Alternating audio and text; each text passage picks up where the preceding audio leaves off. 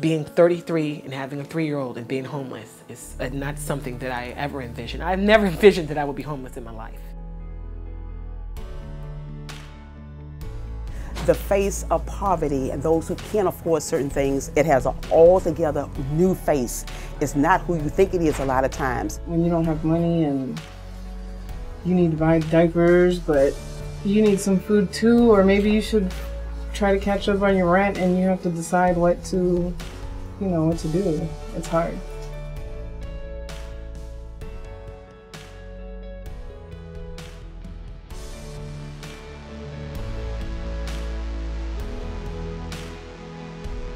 We had a son in 2009, a little guy named Jack, who was the light of our life, and he was also the world's worst baby. I'll tell you what, can you put it all the way back there for me? How about? He was colicky, he cried, he screamed. Yeah. Oh, and you... No. We were up with him one night, and he'd been crying and screaming for hours, and I'd done everything I was supposed to do, and nothing was working, and I had an overwhelming urge to hit him. And it was a really scary moment for me. So I put him down in his crib. I went and got my husband, and I said, he's yours. And I just lay in bed and I cried. And I started thinking about other mothers. What happens to that woman who has nobody to go get? And I started researching. I started calling places and saying, what do you need? And I heard over and over again, diapers. The first time I heard about the Diaper Bank, I was amazed that it didn't exist, from the dawn of time. I mean, we've had, food banks, we've had, shelters. It seems to me like those things would go hand in hand.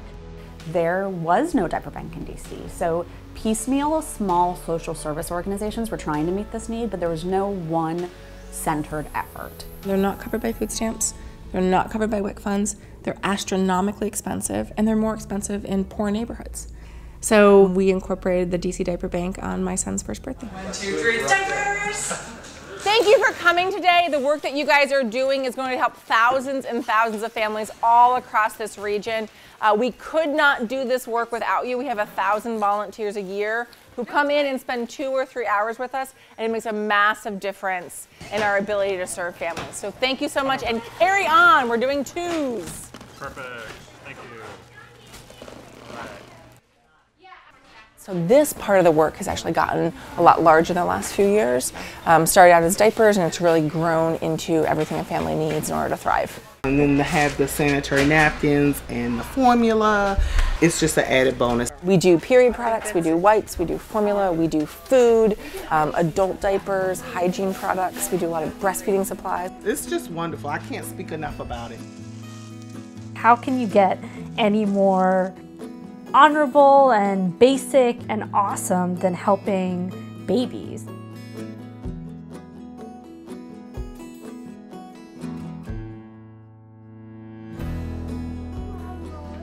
That half a pack that DC Diaper Bank will give you, I mean, you can make it go a long way. Each time I received it, it was just like there was a load lifted up off my shoulders, because that was, one less thing and one major thing to have to worry about.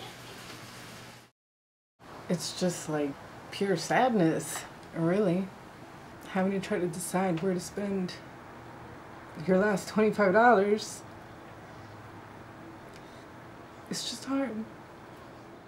A lot of why I'm passionate about this was the mothers. How do we give her a little bit of peace? And how does that peace then translate into the life of that child? I'm not one of those persons who's not going to try.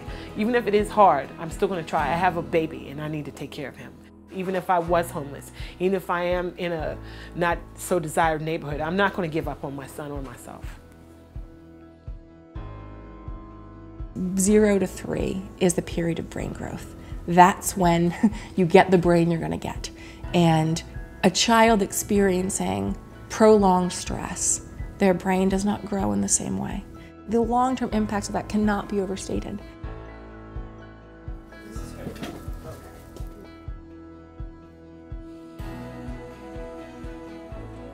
What's great about families coming here, even if it's the first time they're getting diapers, they get to come and learn about all the other things that we do here, then hopefully participate in something else, which is great.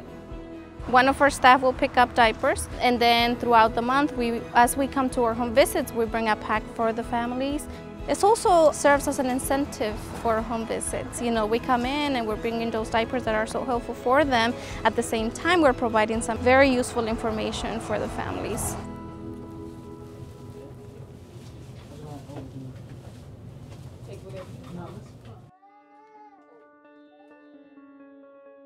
We had a family volunteer day, and she came with her daughter and her son. We were going through and we were saying, we're DC Diaper Bank and we're so happy you're here and we're an all-volunteer organization and here's where the diapers go, here's how they help. And Jessica said, I know about your diapers. My son has worn your diapers and they've helped our family in incredible ways. We do all have an obligation to help each other, and the same way they helped me when I needed it, you know, I'll more than gladly go help out.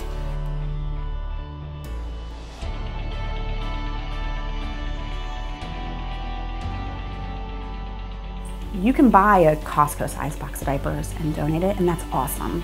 But you could also give us one diaper. So you can give us swim diapers, you can give us pull-ups, it doesn't matter. I mean, it's so simple. You know, all we do is put up a sign and have a box, and you know, once a week or maybe once every 2 weeks, there's something in there.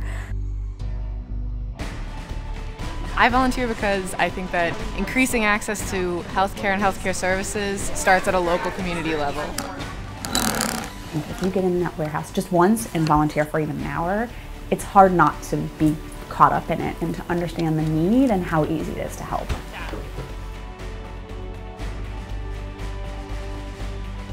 We are asked, you know, why are families who can't afford diapers having children? And I guess my response to that is, I don't know.